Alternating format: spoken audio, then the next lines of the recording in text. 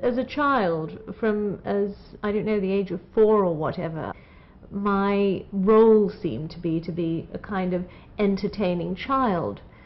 Since my family was not that happy, it was quite a strain to be so constantly entertaining when, you know, my parents were quite miserable a lot of the time with each other.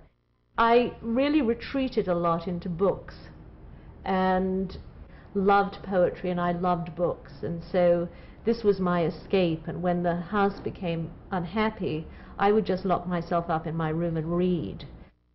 So that led me into my love of writing. And when my grandmother died when I was 10, I remember I promised myself that I would write a book that would sum her up, all of her, so I wouldn't miss her. And I started writing this book, and I thought I could do it, and I gave up, of course, because it didn't work. But even at that age, there was that wish to use writing to answer some of the fundamental losses, the most awful pains, that somehow writing in words could do this for me.